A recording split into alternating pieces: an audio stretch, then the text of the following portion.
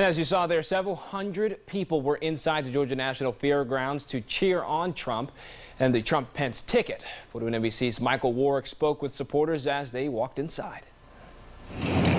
Whether in support of Donald Trump. We're here for Trump.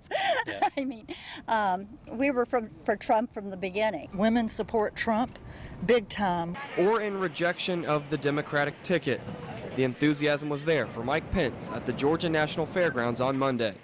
Well, just because he's on the ticket. He's with Donald Trump, and that's the man I'm backing. Several people I talked to fearful of what they called more of the same. I'm sick and tired of what's been going on in this country in the last 8 years, and things have to change. She's basically already established herself as being the third term of President Obama.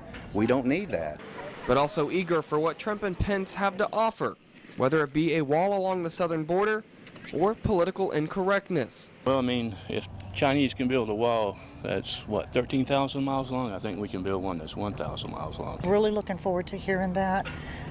The wall, as long as we're it's not a free migration, it's an invasion, in my opinion. One thing rally goers for Mike Pence could agree on, a dislike of Hillary Clinton. Liar.